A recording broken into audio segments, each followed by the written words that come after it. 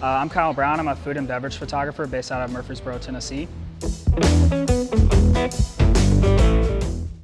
For the first shot we did was a beer bottle. I wanted to kind of give a just basic shot on white with just a cold kind of frosted look. For the prep for that, I always strip the rear label off just so any light coming through the back of the bottle isn't blocked by that, causing a big black spot. Also for the frosted portion, I used a crystal ice that you just mix with water and then a mixture of glycerin and water for the beads on the bottle. For my light setup, I used 3 lights.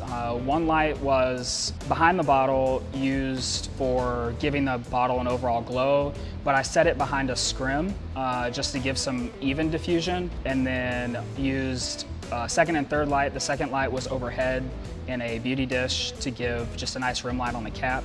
And the third light was to just evenly light the front label, and I put that also behind another diffusion panel just to evenly give the front label a nice glow. So the 2 vflats that I used in the back, I got from vflat World, and they're really great because they're, first of all, really easy to transport. They're easy to put away. They pack up really small, so they don't take up a lot of space. And for the shot with the beer bottle, the big thing was I have a black side, and I can slide them in easily on either side of the bottle to really give a good defined black line down each edge of the bottle.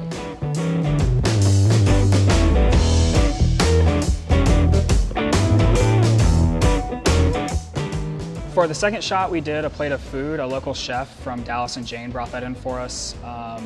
The setup for that was just one light kind of backlit basically with a V-flat on the opposite side of the light for fill. The light that I used was just a large octabox to give a soft light. That was camera left, and then the V-flat came in for fill at the bottom on camera right. I used the V-flat because it was, again, easy to slide in there. I can control how much fill I'm getting by just sliding it in and out versus maybe having to mess with another light again might overcomplicate it. Just throwing in a bounce is a lot easier, so the V-flat really helps save time. The setup process was pretty simple. We started off just with the plate in the camera, and then slowly added in some other things like a napkin, a fork, and a knife, and a cutting board to just give it more of a lifestyle storytelling type look, so it wasn't just the plate of scallops. For the final shot, we did some overhead cosmetic looks.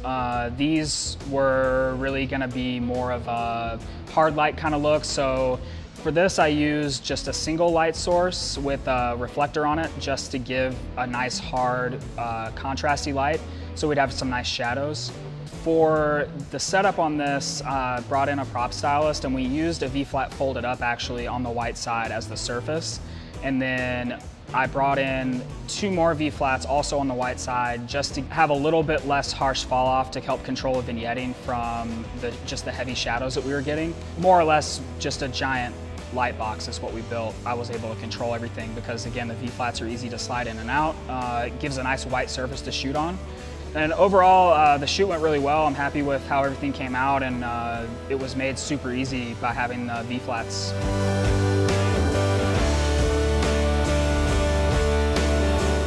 So if you want to check out any more of my work, just head over to Instagram. My handle is @KyleBrownPhoto.